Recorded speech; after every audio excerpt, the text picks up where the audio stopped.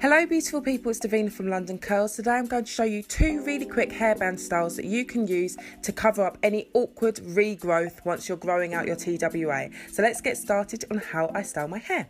So this is my hair at the moment. It's looking lovely at the front as you can see, but at the back, yeah, not so much.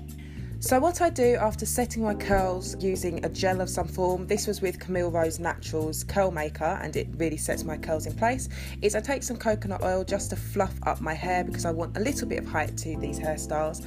Keep raking it through and then I take this lovely silk scarf that I got from H&M. They've actually got a really good range of scarves, so I definitely would go in there either through summer, spring, whenever. Every single season they always have a good range. But anywho, yeah, tie it at the front really simply and all I do is just tie it into a bow. If you noticed before, I just adjust it as you can see so that it doesn't like bend my ears forward or anything like that, and I've also adjusted it at the back so that it's covering most of that awkward growth at the back.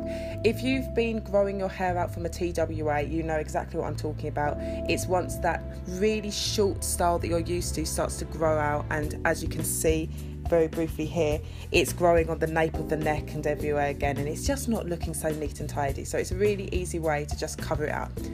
So that was number one, very cutesy as you could see. However, I actually prefer this style a lot more, and I've been trying it with a lot of different materials. And all you do is you just cross the two sides of the material round and bring it back. So let me show you a bit slower.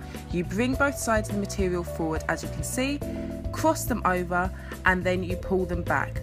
Again, adjust it so that it's wherever you want it to sit, so it's covering that hair at the back, and if you want to show more hair at the front you can just pull it back like so, and then you bring that material back and you just tuck it in. Now it's important that you tuck it in quite tightly because you want it to stay in place. So I just sit there and make sure that it's comfortable but it's also tight and secure like so. And once I've finished, you can adjust how wide you want the material to be and so on. Just make sure that it's all neatly in place.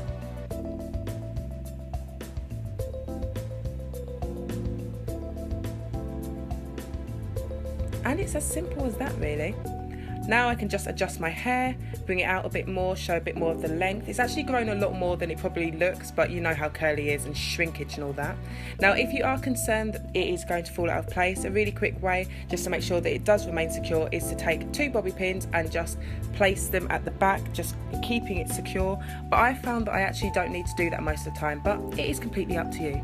And it's as simple as that, and it's a really easy way just to again make sure that it remains neat and of course covers up that hair at the back. So enjoy. As always, please rate, comment and subscribe. Bye.